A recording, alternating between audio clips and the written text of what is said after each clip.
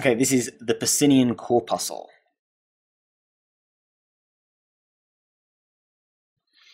Okay, so what does it do? Well, first of all, it's going to detect pressure, touch, or vibrations in the skin.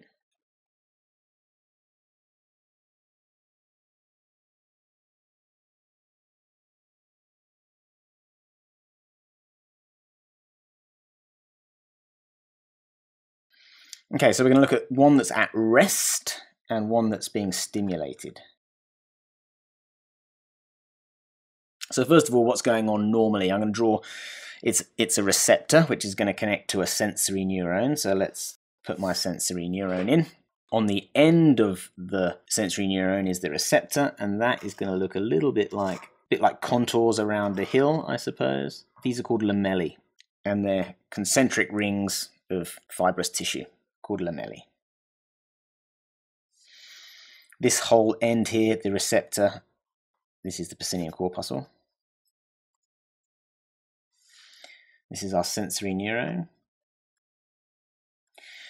Just as a little recap, I might throw in here the myelin sheath made of Schwann cells, and between them, obviously, we've got the nodes of Ranvier.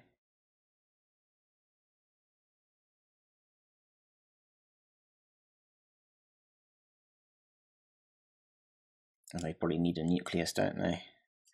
And between them, you have the nodes of Ranvier. So this is a myelinated neuron.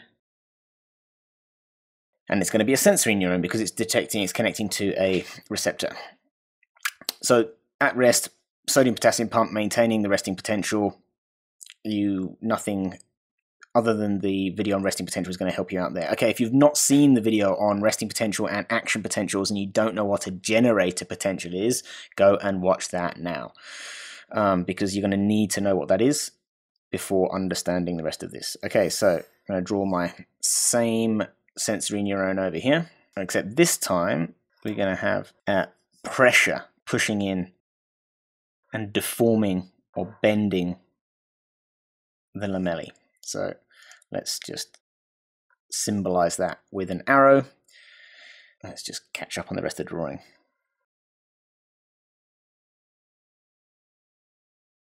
Okay, so what's happening here? We can say pressure causes the lamellae to stretch and deform.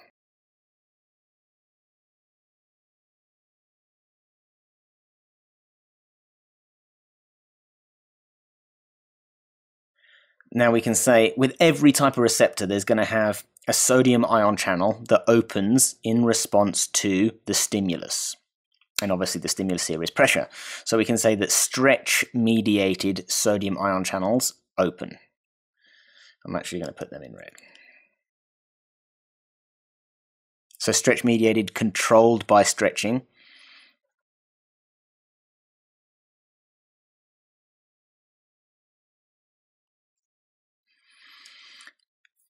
I'm going to give you an idea of what they're always looking for with these types of questions. They want to know, first of all, what causes the change. Second of all, which channels open or close. Third of all, they want to know which ions are moving and how they're moving. So generally it's going to be diffusion. And which direction are they moving in? So I might put a note of that at the top here. But first of all, we've got the cause, we've got the pressure, we've got which channels, the stretch-mediated sodium ion channels open. That's what they want to know. They want to know what happens to the ions so that we can now say, I'm just going to call them sodium Na+. Diffuses in. They also want to know the direction. So we could say into the neuron. Again, if you've not seen the video on resting potential, that's not going to make a huge amount of sense to you. We can say the greater the pressure or the greater the stimulus, the more the sodium ion channels open.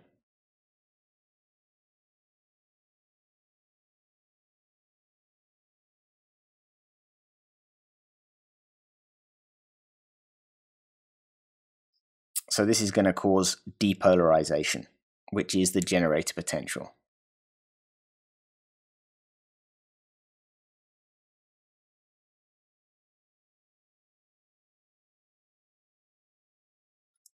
So this is the generator potential.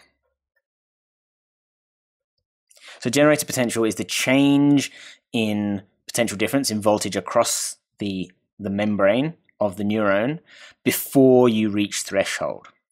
So as soon as we've reached threshold, then because of the all or nothing law, we're going to get an action potential, and the action potential will be the same size. So we can say if threshold is reached,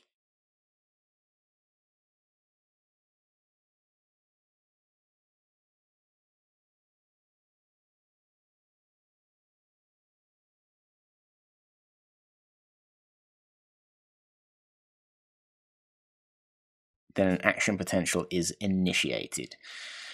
Okay, so a few different key terms to be used in there.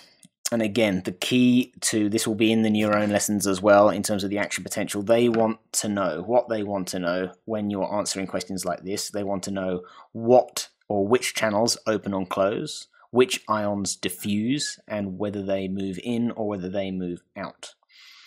So in general, we want the 1, 2, 3. So which channels open or close.